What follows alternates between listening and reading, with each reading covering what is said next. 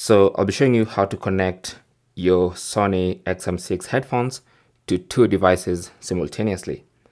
Now currently I'm already connected to this phone and I've already set up the Sound Connect app and you can see the headphones here. So that's what you need to do as well, because it's in this Sound Connect app that you'll need to go to device settings, and then under device settings, if you tap on system, the top here, you can see this menu here, just tap on system. You should see the option connect to two devices simultaneously. Now, if this is off, then you need to turn it on. So it could be off like that. Now, anytime you turn it on or off, it's going to disconnect and then reconnect your phone. So currently it's reconnecting the phone to turn that feature off.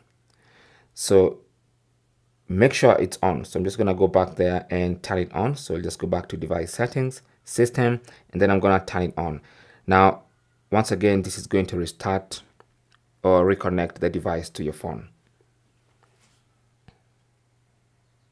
Okay, so just be patient. There you go. So we are now connected to this iPhone. Now, you might also want to connect it to another device like a computer or your laptop, your Mac, or even another phone. So for this example, I'll use another phone.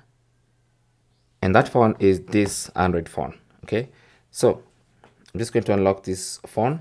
So what you need to do is put the headphones in Bluetooth pairing mode. Okay, now to do that, you first of all have to turn off the headphones.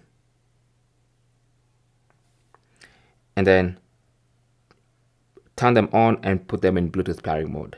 So to do that, you need to press and hold for about 5 seconds. So press and hold until that light next to the power button starts blinking rapidly.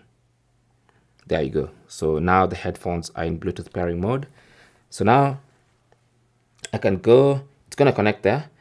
And then I can also go to settings and then go to connected devices, or rather go to connections, Bluetooth, and then I should be able to detect these headphones.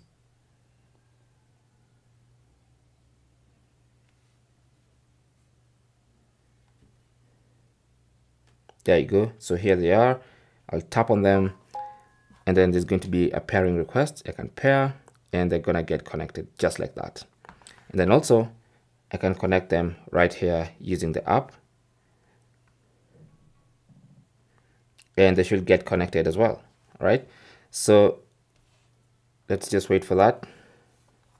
There you go. So you can see we have them connected to both my iPhone and they're also connected to my Android phone. So that is basically how you can connect these headphones to two devices at the same time. Now, like I said, it doesn't have to be two phones. It could be a phone and a PC or a laptop. Thanks for watching.